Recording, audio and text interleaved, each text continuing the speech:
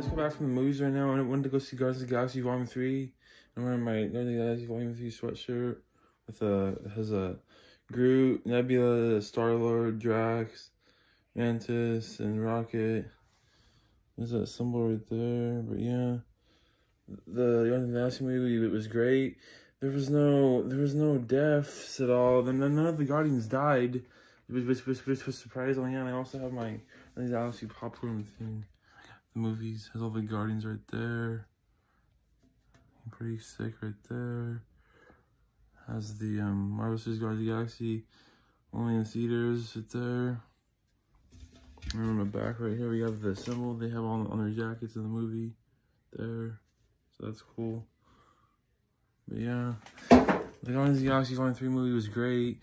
There were it's shocking. There were no deaths at all. There was no Drax didn't die. Star-Lord almost did, but then if I go any further, I warn you guys, this video will contain spoilers from Guardians of the Galaxy Volume 3. So if you've not seen this video, please start watching this video right now. And yeah. But yeah, anyway, yeah, it was great. Drax didn't die, surprisingly.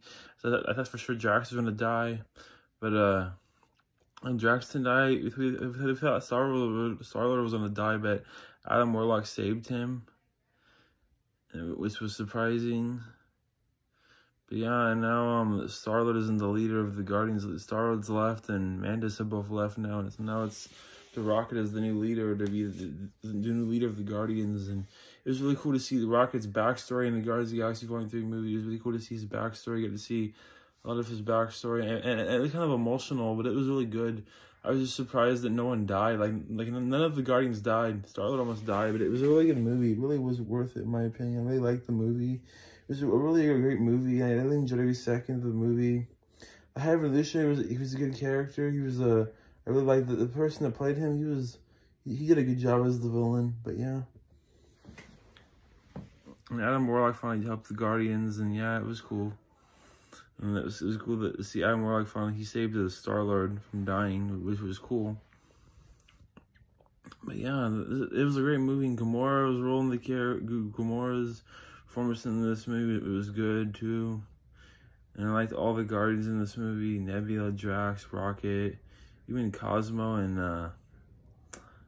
Star-Lord, Gamora, and Kraglin, and Cosmo, Space Dog. Yeah, it was a really good movie.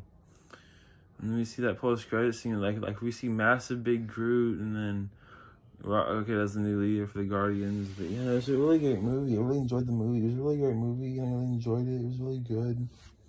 It was definitely worth it, in my opinion. If you've not seen Guardians of the Galaxy Volume 3, please go watch it. It's a fantastic movie.